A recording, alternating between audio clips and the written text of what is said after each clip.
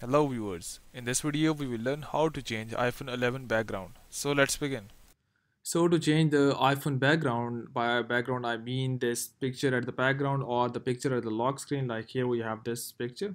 So if you want to change these both of the picture on iPhone 11, iPhone 11 Pro or iPhone 11 Pro Max, so the process is really simple. What you need to do is you need to search for the settings on iPhone. So here we have settings. Once you tap on this settings, in the settings, just scroll down below and you need to search for wallpaper. Here we have wallpaper, tap on this.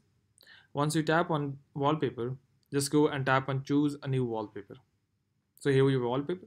Here you can select from the dynamic, stills and live, as well as you can select from your gallery as well. So you can tap on your all photos and all the photos will be displayed and you can select any of the photo for the thing. Like if I go for the dynamic and here I select this one, and here you can see, and if I tap on set, it says you want to set on lock screen or home screen or set both.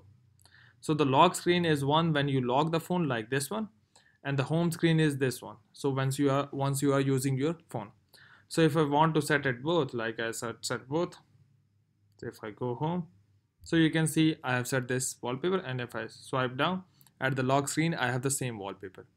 So hope it has helped you in changing the iPhone 11 background. But before you go, please like, subscribe and share. Thank you.